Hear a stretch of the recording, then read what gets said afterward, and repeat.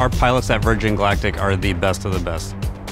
They're test pilots with thousands of hours flying high-performance jets at supersonic speeds where they're making split-second decisions to do what they need to do on that high-performance vehicle. On a spaceship, you do need to optimize the design. Because of that, we've got to design our own custom systems to suit our needs exactly. That's where avionics comes in.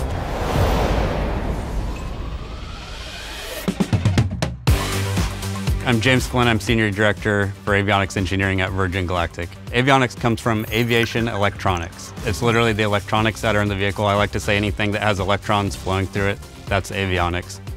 Without the avionics system, the spaceship doesn't do very much. The avionics enable all the other systems to work. It's the nervous system of the spaceship. The sensors are its nerve endings. They pick up all sorts of signals. For example, temperature readings as the ship heats up when we accelerate through Mach 3. Strain gauges measuring various loads and forces, not to mention airspeed, rocket motor pressures, and control surface positions. The spaceship has hundreds of sensors. The wire harnesses are the nerves that run from every area of the ship to one of 6 brains called data acquisition units, or DAUs. Finally, the signal's processed by our central computers and is turned into information that the pilots can see, arranged on 3 multifunction displays, or MFDs. Fire! Fire!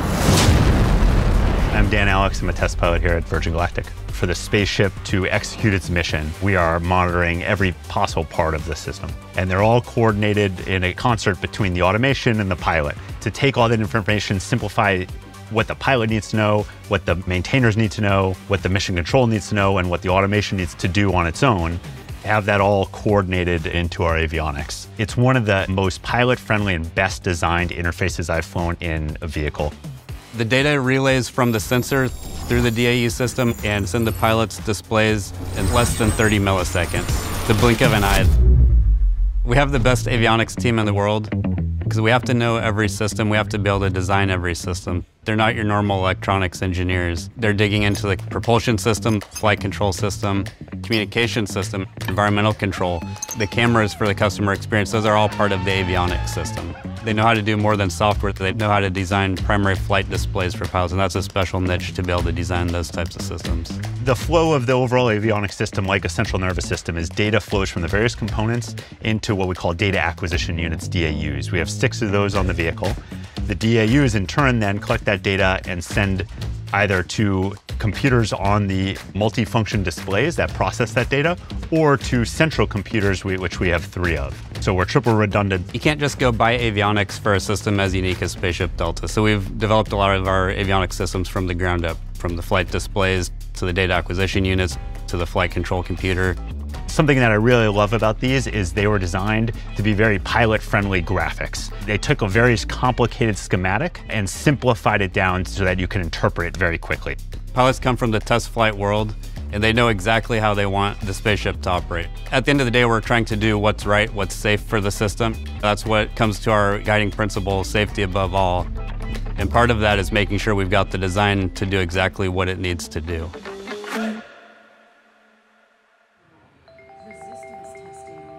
I'm Eloise Sinwell. I'm on the avionics test team at Virgin Galactic. I am part of the team that makes sure that all of our electronics on the ship work as we plan. Electricity and software work the same everywhere. That is something that we can rely on, and that's why we build these test benches in the lab, because we use that as the foundation of how we do our testing in here. So not only do we build test benches that need to emulate a perfectly functioning system, we build test benches that will also be able to inject any sort of failure that we might possibly see.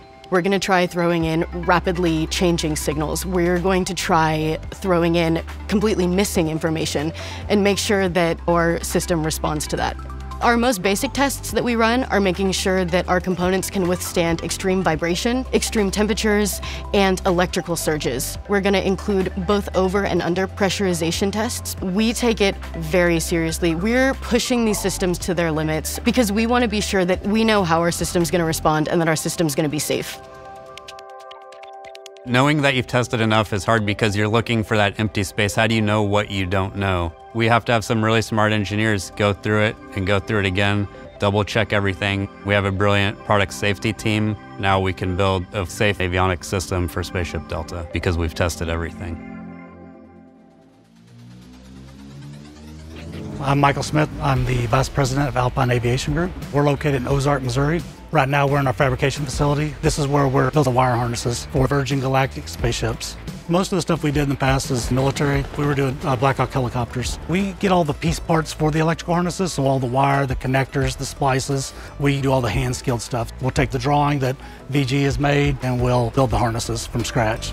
So the wiring harnesses are like the nerves of the spaceship. They're what's actually sending the signals between the different boxes on the vehicle. We start out designing them in schematic form, so the wire harnesses are all mapped out on the ship on the 3D model.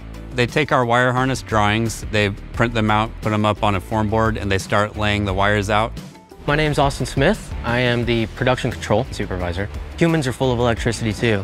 We have our own natural wiring harnesses inside, so it's really cool to think about how, yes, it may not look like the coolest thing ever, but it's bringing something else to life. It's a big deal. Some of them are 80 feet long or more. It's about 10 miles of wiring on the spaceship. So when we get the harnesses back, we go take it out to the spaceship and we literally put it up and bolt it in.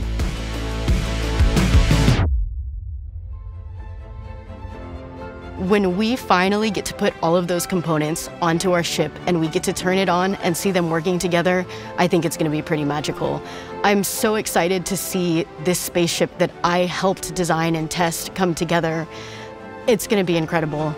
This Delta project is so new that I think everyone likes the idea of working onto something cooler.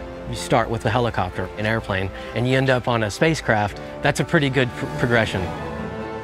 There's just an unimaginable amount of complexity that the engineers have worked through and simplified. We're not the only ones out there right now that have unique needs in the industry, because a lot of companies can't just go buy avionics off the shelf. And at Virgin Galactic, we can provide that expertise due to the capabilities to build world-class avionics that are cost-effective and optimized for what they need to do. There is a level of, I can't believe I'm doing this, and it's awesome. I'm wiring a spaceship. Like, no, not that many people get to say that. This is how we build avionics. This is how we build spaceships.